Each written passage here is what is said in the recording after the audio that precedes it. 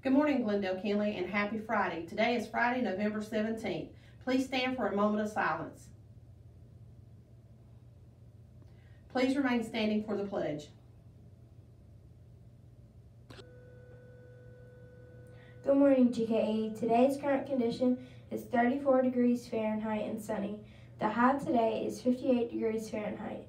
The wind is calm. The humidity is 89%. The dew point is 31 degrees Fahrenheit. The pressure is 30.22 inches and rising. I predict we will have outdoor recess. Congratulations to our 5th grade teachers for making the last round of the adult spelling bee for Johnson County Schools. They worked really hard and they finished overall in 3rd place. Way to represent GKE. Time is running out for you to bring your canned food items to school. Please bring them by Tuesday morning.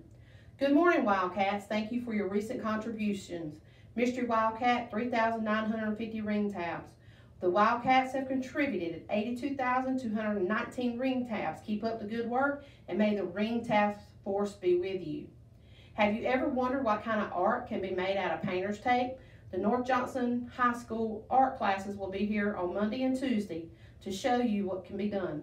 At the end of the newscast today, we will have the Friday Mindset video with Miss Rose. Lunch today. Lunch holiday meal, turkey and gravy, cheesy meatloaf with a whole grain roll, mashed potatoes, green beans, cranberry sauce, and cinnamon baked apples.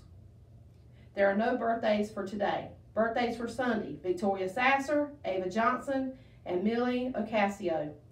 Roar Award for Catherine Pitts from Kristen Phillips in Miss Ward's homeroom for cleaning up the floor after school without being told. So please, Catherine, go to the office to receive your award. Teachers, remember to do your attendance by 9 a.m. Stay as cool as the other side of the pillow. Let's get wild about learning. Good morning, GKE. Miss Rose here with another growth mindset segment. I'm here with Alex, who is in 4th grade, and he's having some trouble this week. Tell us about your troubles. I am having difficulties by making my bed. And what strategies are you using to try to fix your problem? By trying over and over again. And when that doesn't work, what else do you do? Ask someone or my mom.